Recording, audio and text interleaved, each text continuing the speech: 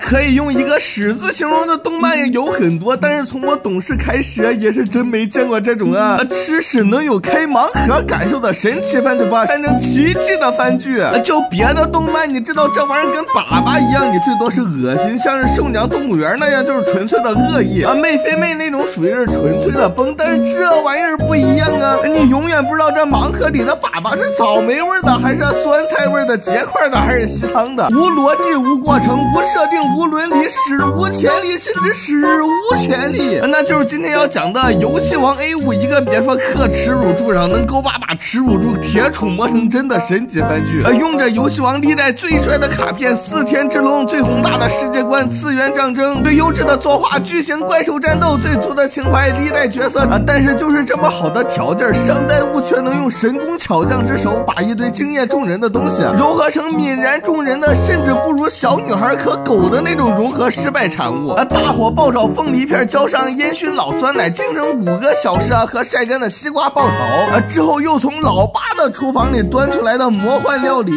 原本用来卖情怀的老角色客串用好了那就是鸣人最后的螺旋丸，用不好了那最低也是个假面骑士地奇。但是写剧本的是天才编剧上代物就他在观众面前拿着剧本，就好比黄毛在苦主面前抱着女主，或者说抬着女主你再喜欢那个角色，那不还是得在我怀里被我随意蹂躏、随意的改设定不对，这还不如本子呢。你就算是看 NTR 的本子，昨天上午还那样清纯唯美的女主，后天下午就成宝宝巴士了但是就这还他妈有2天的调教过程呢，你上代物写的呢？你调教过程不是你那个过程在哪儿呢？你怎么洗白的呀？就天成快斗决战米扎埃尔的时候那种觉悟与意志，直接把我看得憋不住眼泪到了 A5 这边没有憋不住泪，就剩绷不住笑了上一秒你杀我弟、杀我爹、杀我全家，看我不弄死你就完事儿了。你说什么我不听，你干什么我不管，你要怎么化解我的仇恨我不知道怎么化解你的仇恨，这没有什么事儿，但是问题是你妈的上代物也不知道怎么化解呀上一集还苦大仇深，他们不可原谅下一集这个人就突然喊的什么友情和信任，他就冲上来了。不是你干什么呢？过程呢？你洗白的过程在哪儿呢？友情和信任哪儿来的呀真就是开盲盒，上一秒杀全家的血海深仇下一秒虽然他们什么都没做，但是我要原谅侵略者上一秒我是复仇者，我是独狼，下一秒友情相信这不是在看番呀，这是抽卡池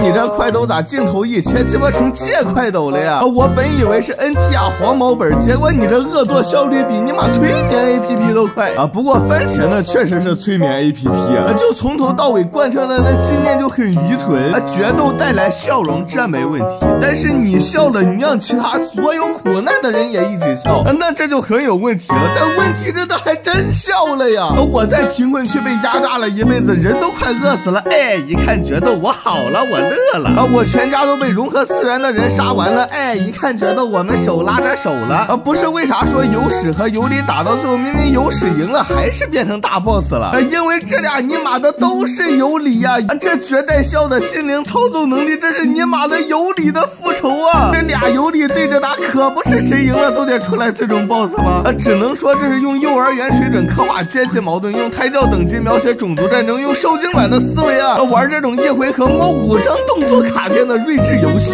甚至用精子的水准描写人物设定。为啥这么说呀因为这人设就真是人设呀，这是人设出来的一抛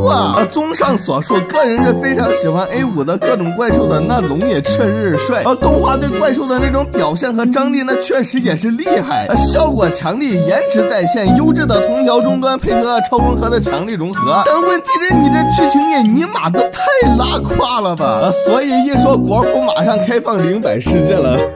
光出0版世界的卡片就行了，那剧情我是一眼都不想看了好了，本期视频到这就结束了，喜欢请务必3连关注一下，你的支持就是我最大的鼓励。我是青狗，我们下期再见。